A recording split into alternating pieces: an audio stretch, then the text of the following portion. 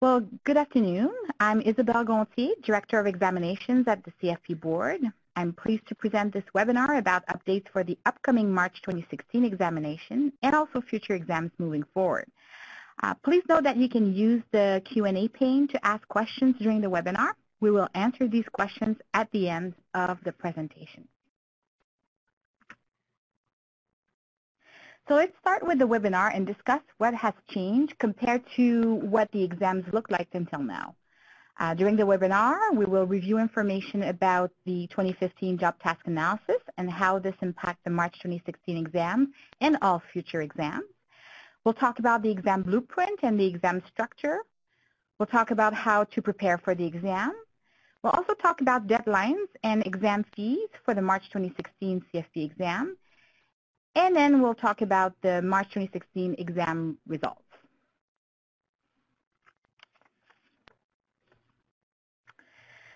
So let's start talk about specifically about the job task analysis. Approximately every 5 years, CFP Board conducts in partnership with Prometric, our testing vendor, a job task analysis study for the practice of financial planning. The job task analysis incorporates a multi-method approach that involves a number of subject matter experts, also an analysis of emerging trends in the profession, and a large-scale survey of practicing CFP professionals and educators from registered programs. The purpose of the job task analysis is to develop and validate the tasks and knowledge related to the work performed by CFP professionals, considering their practice and also emerging trends. It's also to develop test specifications, or what we call blueprint, for the CFP exam, and we'll talk a little bit more about the blueprint later in the presentation. And it also provides research-based topic requirements for registered programs and also for continuing education. So this slide is actually showing you the outcomes of the 2015 job task analysis. It shows the comprehensiveness and integrative aspect of financial planning. It illustrates how financial planning knowledge topics and financial planning domains and also the contextual variables all play together as part of financial planning practice. This is, the integrated aspect and all of those elements, this is what will be used by registered programs and also for exam development moving forward, as this is the most updated breakdown of financial planning practice. Let's look at this a little bit more in details now. So if we look at the principal knowledge topics, so there's 8 principal knowledge topic categories, each being covered on the exam based on the established weights illustrated on the blueprint. So more specifically, we have professional conduct and regulation, which is covered on the exam by 7% of the content of the exam. Then we have the general financial planning principles, which covers 17% of the exam. We have education planning, which constitutes 6% of the exam. We have risk management and insurance planning, which is 12% of the exam. Investment planning, which is 17% of the exam. Tax planning, 12% of the exam. Retirement savings and income planning, which is 17% of the exam. And estate planning, which is 12% of the exam. These are the categories. Of course, there's more knowledge elements, topics that are being covered under each of those headings. So these knowledge topics from the 2015 job task analysis are the main structure of the content for the CFP examination. Then there's the financial planning job task domains. These domains are defining the financial planning process. They are critical in practice of financial planning, and it's part of how the exam questions are developed to ensure full coverage of all components of the process. So the financial planning job task domains are establishing and defining the client-planner relationship, gathering information necessary to fulfill the engagement, analyzing and evaluating the client's current financial status, developing the recommendations, communicating their recommendations, implementing the recommendations, monitoring the recommendations, and practicing with professional and regulatory standards.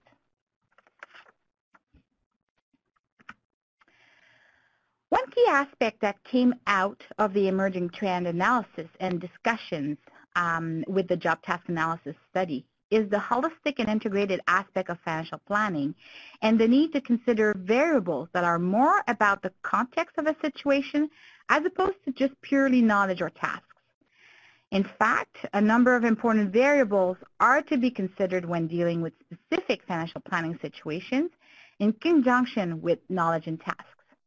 These are referred to as contextual variables and are used as part of content development for the CFP certification exams or other case-based scenarios. More specifically, financial planning situations require the application of financial planning knowledge for different types of clients. So there's different types of family status, net worth, income level, life or professional stage, and other circumstances that would include, health issues, divorce, change of employment status, aging parents, special needs children. So the contextual variables illustrate the holistic and integrated aspect of financial planning and are captured across the knowledge topics and job task domains. As indicated, contextual variables are used to develop real-life scenarios and questions for the exam to ensure that what is being assessed on the exam is reflective of the practice of financial planning with different types of clients and situations. So let's look at specifically the key highlights in terms of the changes that are based on from the 2015 job task analysis. So it's important to note that there's been some elements that have been refined or added topics, and these are highlighted as follows. So there's coverage of holistic and integrated financial planning, retirement savings and income planning, healthcare, education planning, and debt management. What's really important to know is that these, although they are the highlights in terms of some of the changes from the 2015 job task analysis, they were not necessarily absent from the exam content before or from education programs before. Now they're just a little bit more salient. So it's really critical to understand that it's not anything specifically new and a lot of new content. This is all there. This was all there. Now it's just more fleshed out.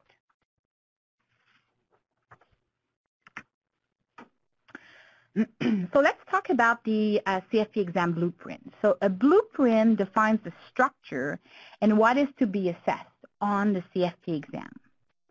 The examination blueprint is based on the principal knowledge topics. So each of the 8 categories as defined a bit earlier with a specific weighting of each of the categories on the exam. There's a direct link between curriculum objectives for education programs and those principal knowledge topics. So the link is there. And these are used and they provide consistency across certification requirements for both education and exams. Everything links together. It's all about the financial planning knowledge topics. So that's what's important to remember. Also important to note is that if you have completed your education program a year ago, 2 years ago, 3 years ago, note that your education program is still current. As indicated, we fleshed out some of the knowledge topics.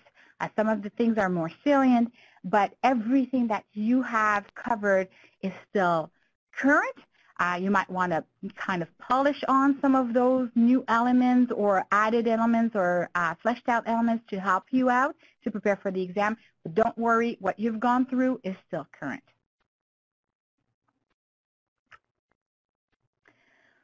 So one other thing also that's important to mention is about the CFP exam structure. So although we have a new blueprint based on the job task analysis from 2015, the exam structure hasn't changed. It's still the same type of exam, the same item types, multiple choice, same number of questions. There's 170 questions on the exam. And any new question that are addressing the changes from the 2015 job task analysis have been developed and pre-tested in 2015. So we've tried it out, tested it out, made sure it works, but really, in a sense, what you need to remember is that you are not to expect something totally different from what has been communicated in the past. It's the same type of exam, 6-hour exam, computer-based, same structure, and what you're doing in terms of preparing for the exam is still what's required, the same level of requirement, basically.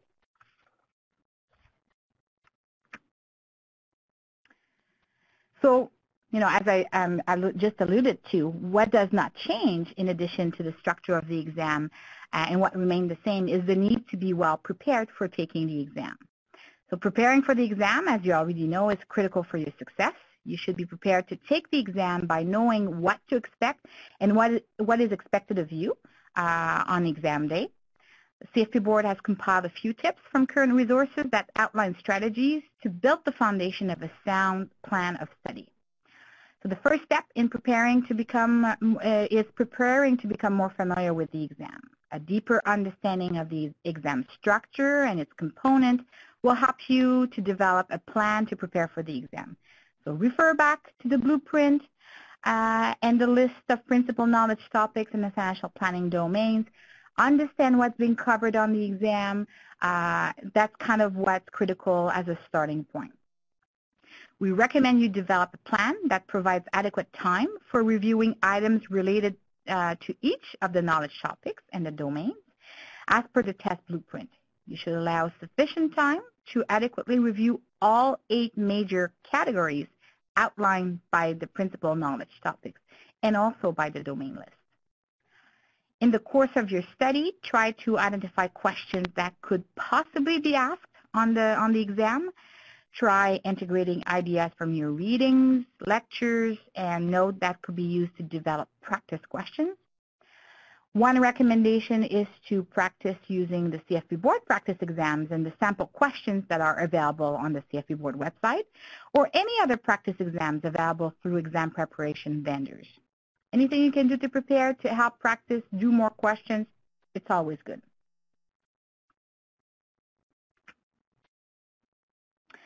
So we'll now talk a little bit more specifically about the upcoming March 2016 CFP exam and talk about some of the changes related to deadlines and exam fees.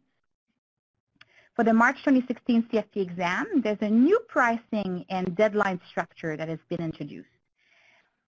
Registration for the March 2016 CFP exam is actually opened. It opened on November 23rd, and you are definitely encouraged to register as soon as possible to benefit from the early bird registration price and also get to schedule your appointment at your preferred testing center at the preferred time. So let's look at those deadlines and those fees because those are new. This is critical that you be aware of that. So registration, as I've mentioned, is open now. And the early bird registration is up until January 19th. So exam registration fee is $5.95, so same price as it's been for the last 15 years. So if you want to register early up to January 19th, it's the same, you pay the same price as before, $5.95. Then if you register between January 20th and February 16, which happens to be the education verification deadline and also the deadline for the regular registration fee, you're going to pay $695 for your exam. The final deadline for registering for the exam is on March 1st. So note that if you do register between February 17 and March 1st, which are the last 2 weeks of the exam, you're going to pay $795. The exam testing window is between March 15 and 19. So things to note about those changes. As I've mentioned just a bit earlier, the price for the CFP exam has not increased in 15 years since the last price increase in 2000. We're keeping it constant for you at $5.95 for the first 3 months of registration. The planned pricing tiers are intended to promote earlier registration and scheduling of test appointments, really to make sure that you get, if you register early, you get access to the date you're looking for and the exam center you're looking for. Also, if you do take advantage of an early bird pricing, it's beneficial because, you can get to schedule early, and it's also an earlier commitment, so you can start preparing for the exam more in advance because you're already committed to sit for the examination. This is another illustration of the registration timelines. So what you need to consider here is that really for the first 3 months of the registration period, there's no change to the fee. It's the fee of $595 as per the last 15 years, but you need to take advantage of that before January 19, which is the deadline for the early bird.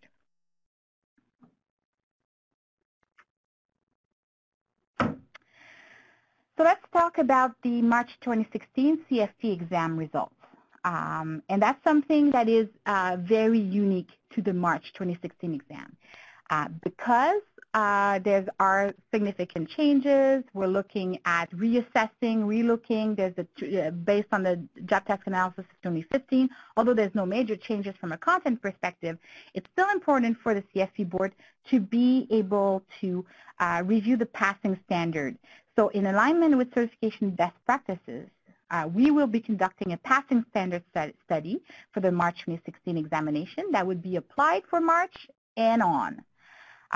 Consequently, preliminary exam result reports typically provided upon completion of the exam at the testing site will not be provided for the March 2016 examination. So withholding the preliminary result is necessary, again, in accordance with best practices in certification, to allow CFP board to review the impact of the new passing standard based on exam scores prior to releasing the final results. A final result letter will be released approximately 3 weeks after the close of the March 2016 exam testing window. Preliminary result reporting will resume for the July 2016 administration and on. So important to note, no preliminary results for March, only for March, but you'll get final results within 3 weeks of the closing of the window.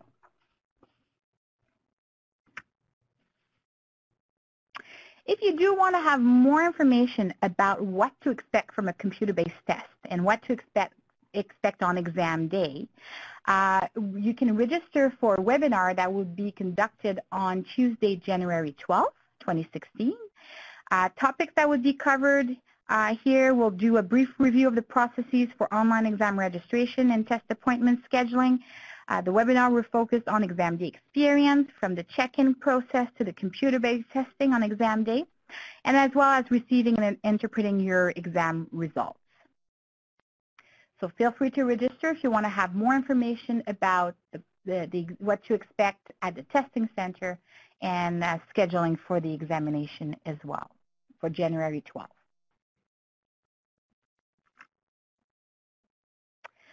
So this concludes the formal presentation portion of the webinar. We will be looking at answering questions as they come up. Please do know, though, that if for some reason your question is not being addressed or you happen to have questions after we end up the webinar, you can contact us at examinations@cfpboard.org, or you can call the Examinations Program Manager at the phone number that's listed here. So we're always here to help, and any specific question you might have, please do not hesitate to contact us. So I'll just take 1 or 2 minutes to review some of the questions that we have. Please stay on the line, as I'm sure some of those questions would be pertinent for the whole audience.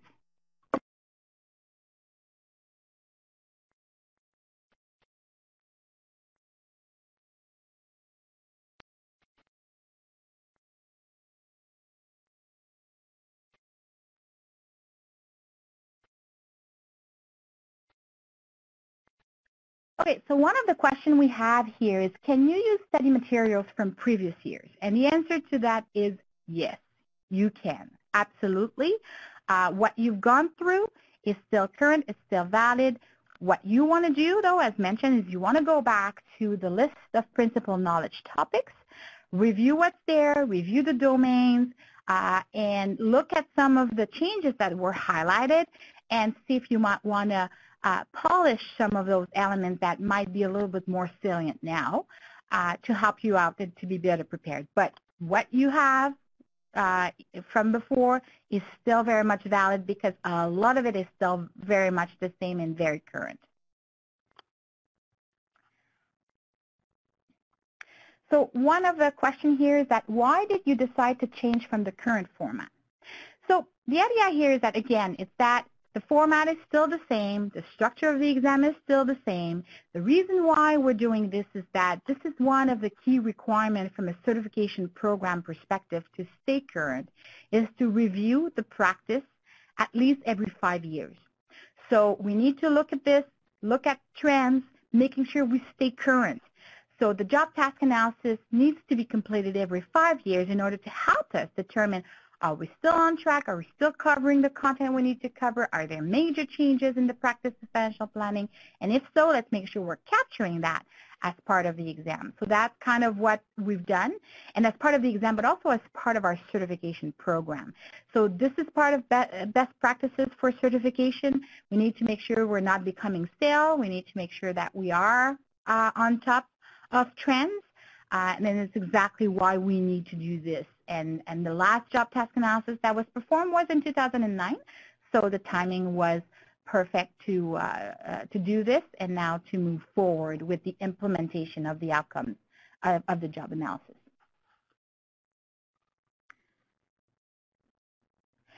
So another question is, how will the review programs be able to prepare with the new subject material? Very good question. So all of that information has been released in early January of this year. So all of the registered program, all of the prep course providers as well have been informed, have received all the information, and they had time to adjust wherever they needed to adjust. Again, because the changes are not necessarily that drastic, it's not like there's a major requirement to make major changes. But all of this has been communicated well in advance, almost a year ago, to all the programs, so they had a chance to adjust as required. The question here is that the March 2016 exam is testing on 2015 tax code limits and exemptions. The answer to that is yes, because the changes when we review and confirm the content for the exam, the 2016 information is not necessarily all available, so that is why we are testing the 2015 tax code. So absolutely yes, the answer is yes. Will we receive results via email or mail or both? So you will be receiving, for your final result confirmation, you will be receiving a notification that your results are available. You'll be receiving an email with your result letter. So that's going to be by email, not mail, just by email. And then from that, so you'll have your result letter, and then from there you'll be able to go and log in to your CFP board portal and proceed to the next steps based on your results.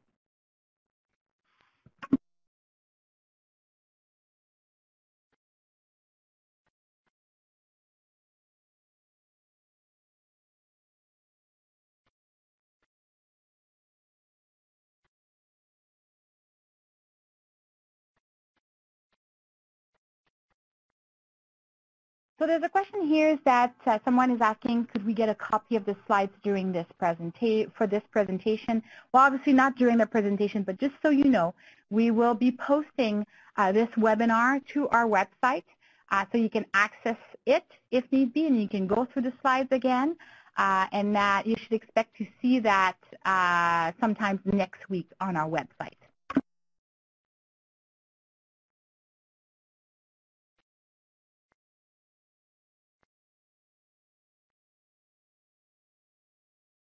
So there's a question here is that if we sign up early and decide we're not ready to go, what does that mean? Is that, well, if you go and withdraw from the exam, there's a $100 fee attached to that. But again, considering the pricing structure and also considering what is needed to prepare for this exam, we really do encourage you to register as soon as possible. It's good mentally to get prepared, and also, again, from a scheduling perspective, you get to schedule early as well.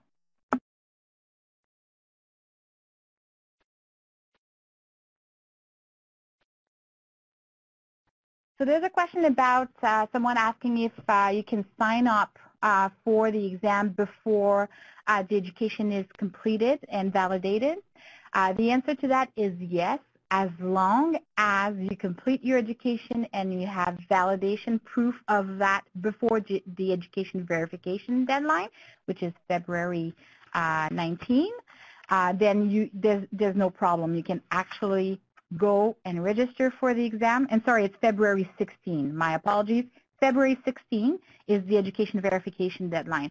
So if you're not done yet, but you know you'll be done and have a confirmation of successful completion by education verification deadline of February 16, you can register for the exam, no problem.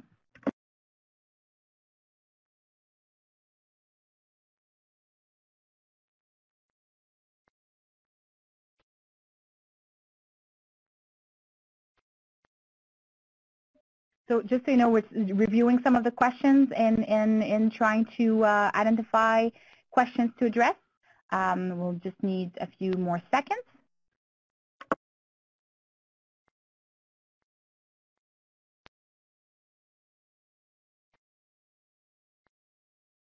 So there are some questions more specifically about the changes within each of the topics. And really, again, there's not necessarily a huge need to go through and map out the changes because the changes are fairly minor. There's not necessarily major changes to the details within each category.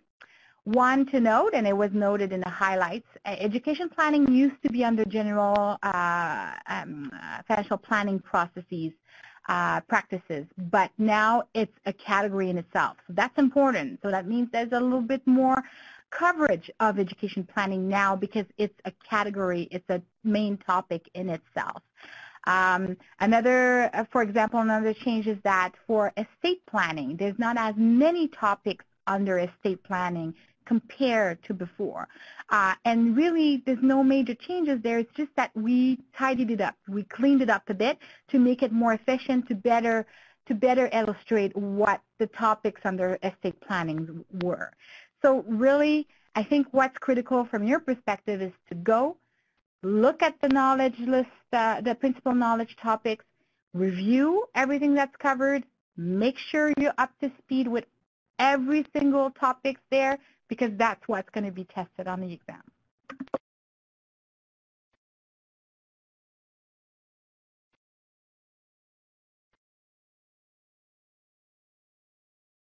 So there's a question about why not provide immediate results. And as mentioned through the presentation is that we need, because we're going to be completing a standard setting process, which is a pass mark setting study, we need to have the data from the March exam in order to finalize decisions around pass mark. So we cannot generate the results until we have completed our in-depth review and analysis process. It's very, very important, and it's for you. It's good for you because we want to make sure that where we set the bar is appropriate, and we don't want to set the bar like way, way, way, way too high where like everybody's not going to be successful. It's not going to be consistent with what we've had in the past. We need to make sure we set the standard at the right place, and we need to be able to review that information to be fair to all of you.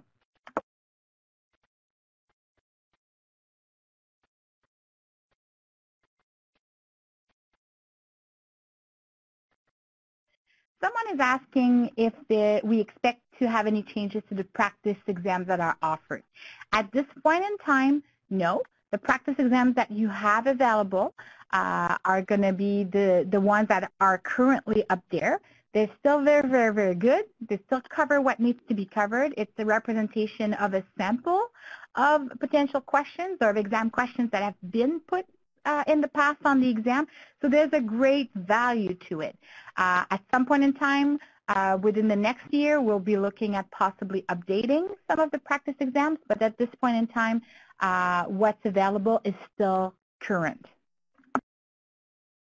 Question here about if the exam pass score is based on a curve, on a bell curve. And the answer to that is no. We set a standard. That standard is the bar that we need people to meet. And it doesn't matter who's sitting for the exam. If it happens to be a group of superstars, then it means more people will pass because more people meet the standard. So it's extremely important to understand that. We're really not looking at it based on the bell curve, based on a specific percentage of people we're looking at passing. We are looking at establishing what's the minimum standard required to be competent in the practice of financial planning, then to be successful on the examination. So there's another question here is that will any of the questions from the 2015 exams be released? And the answer to that is no, is that we have a bank of questions. These questions from 2016 are still valid. They're still current because, again, there's not major changes to the content. It's not like we're revamping the whole content. So we are keeping our question bank from the exam current. We're taking from that question bank.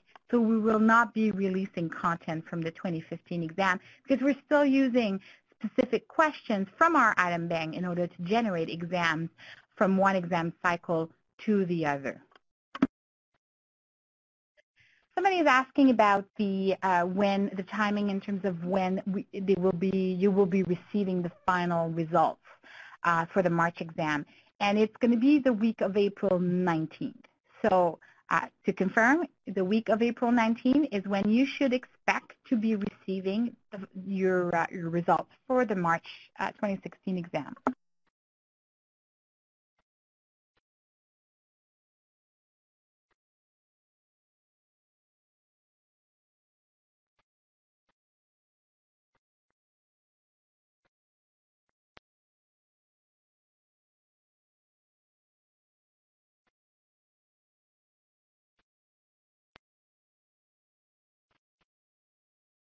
Okay, there's one question about where can you find the new list of principal knowledge topics. There's some links here that we have for you, and one of them is the exam blueprint, which in fact is also listing the 2015 principal knowledge topic list. So you can access that there. There's information about the 2015 job task analysis. As well, there's a link there. And I really encourage you to review the exam candidate handbook. This is a very useful document that includes information about the examination, about what to expect, how to register, what's covered on the exam, how to prepare for the exam. It's a very valuable document that you can print out if you want or have on your desktop and go through it, and it's accessible on the link that is shown currently on the screen.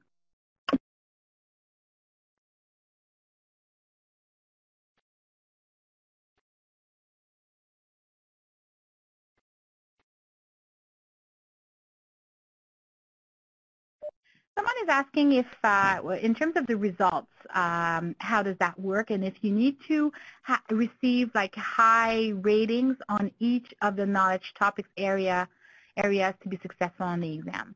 The exam, you need to reach the minimal score for the exam. You don't need to meet a minimal score for each of the section.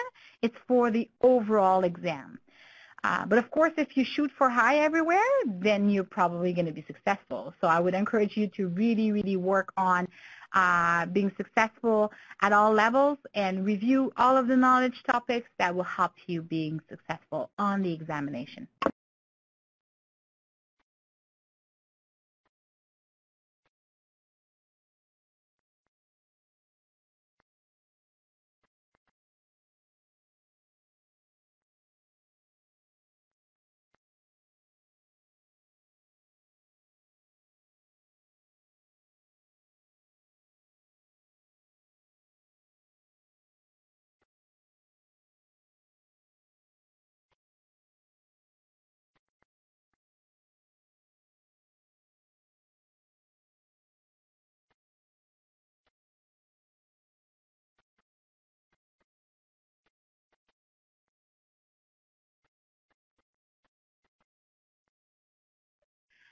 One last question here that we have here: are the cases and the questions that are attached to a case weight higher than their regular multiple choice questions?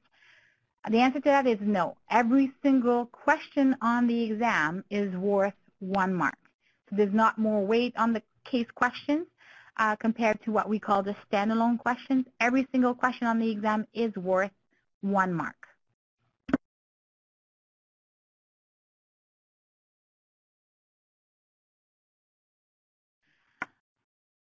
Well, we're very happy to have been of assistance. Hopefully this webinar was helpful to you in terms of answering a lot of the questions you might have had about the changes upcoming for the March 2016 exam.